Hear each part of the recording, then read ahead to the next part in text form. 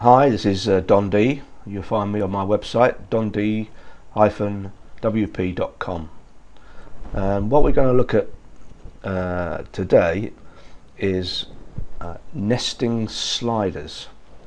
Now this can get a little bit complicated, especially in the Objects tab, especially when you have quite a number of sliders on the page. So here I have it here. Now this nesting slider was made up by Lon, who lives in California, and we have it just as a demonstration. So here we have the slider on the page. At the moment it's blank because you'll find that is the foreground. If I click that, and you'll see on the top left here, foreground. So if I go through the panels, there's panel 1, 2, 3,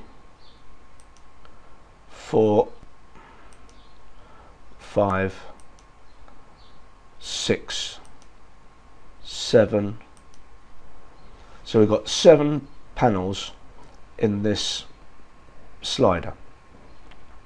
Now each one of those panels has got a its own slider on. If I click through again here, that's just a text box on the left, and here is panel 4 of this slider, and that's the foreground, and there's a number of pictures in this slider.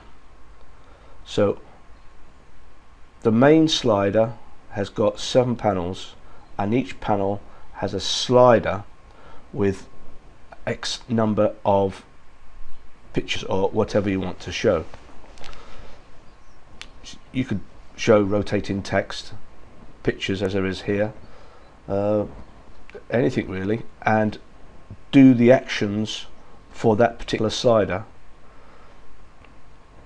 Now all the sliders, as you can see, there's 8 objects. So we've got 1, 2, 3, 4, 5, 6, 7, 8, and then within, see that slider there, we have another slider. So if you open everything up, it would be quite complicated.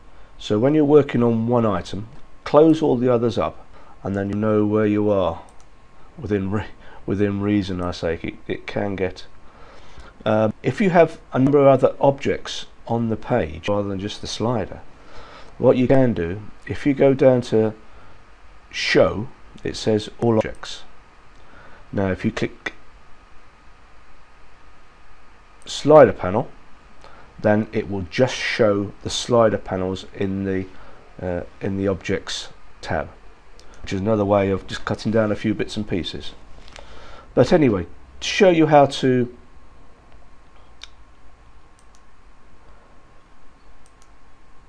organize this,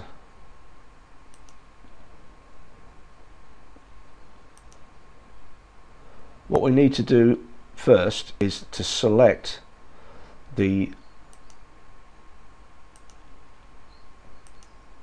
slider, click edit. Now here, this is the settings we've set for showing all these panels in turn. So what we've done, we have set it up as a medley, which it'll go from left to right, right to left, bottom to top, top to bottom, and fade in and out, or randomly. And then we've got 25,000 milliseconds, so that's 25 minutes.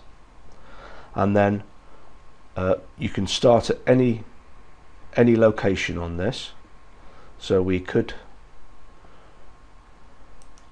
start with artists, that'd be the first one to go, and then loop it, and then you can set all these other items, autoplay, stop play when next and previous clicked, and detect mouse wheel action.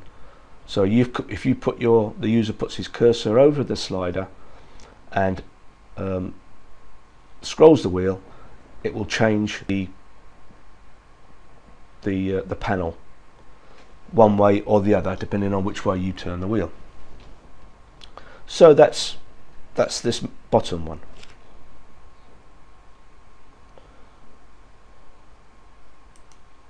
Okay, now we have this panel open.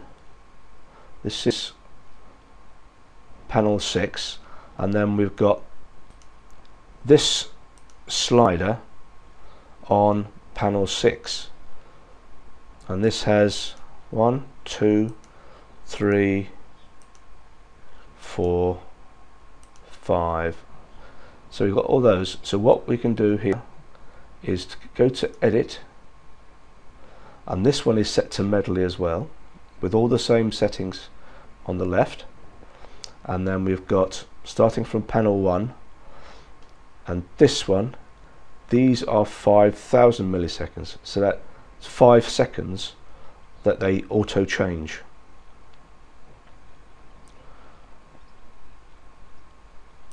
And here are the panels, 1, 2, 3, 4, 5. So the main slider is set at 25 seconds, and we have 5 photographs set at 5 seconds. So it should show all these photographs and then change the slider. So you've got to try and work it out with the times.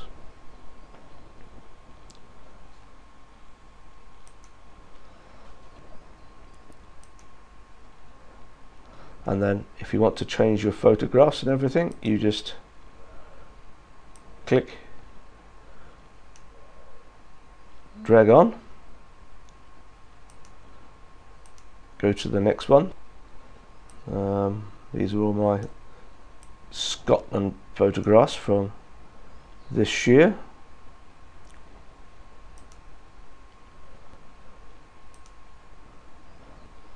Put that on again, because that's the only portrait one I've got.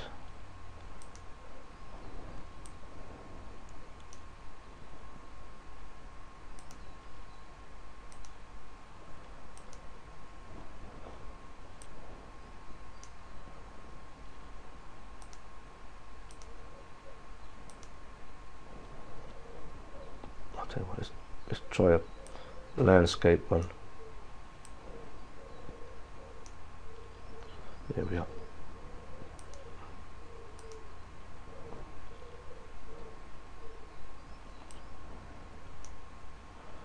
This is just a demonstration.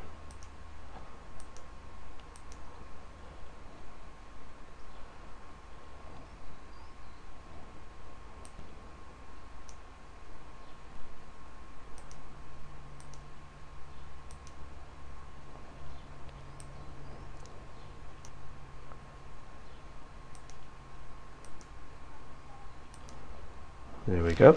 Right. So if we preview this,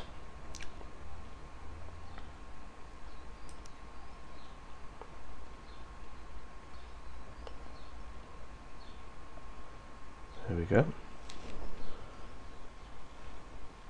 should be 5 seconds, and then change, and then another 5 seconds, change,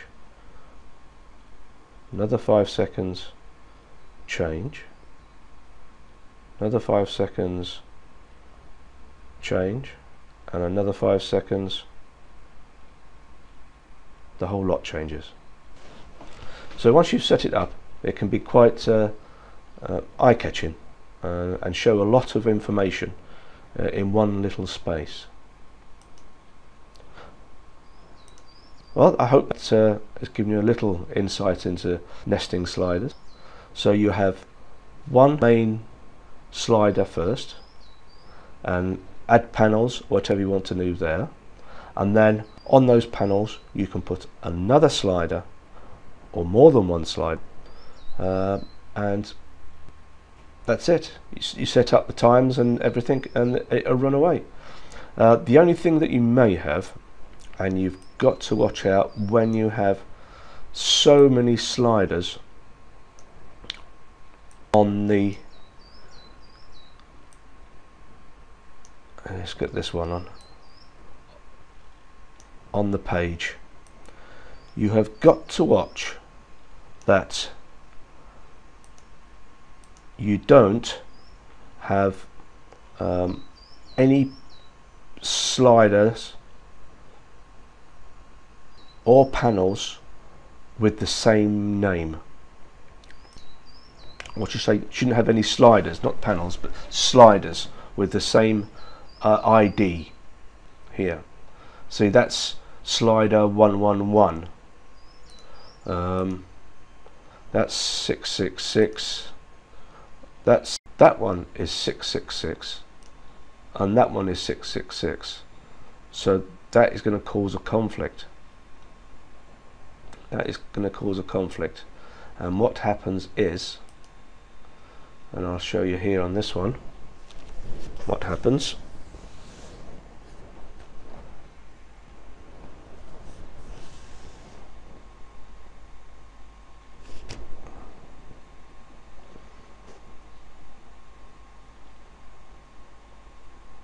Hopefully it should start at any time. Where are you? Here we go. Right, here we go. This is good. And then it slides. Oh, well, there's the second one slides underneath it, so it's showing one on top of the other. And then again there. So it's taking the main slider there is taking the 5-second timing from this smaller slider. And what you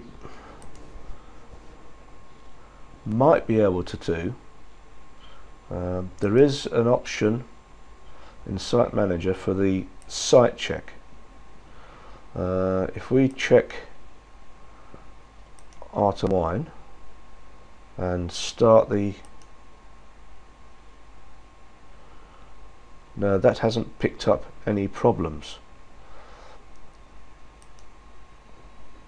But we know with this slider panel that there is a problem.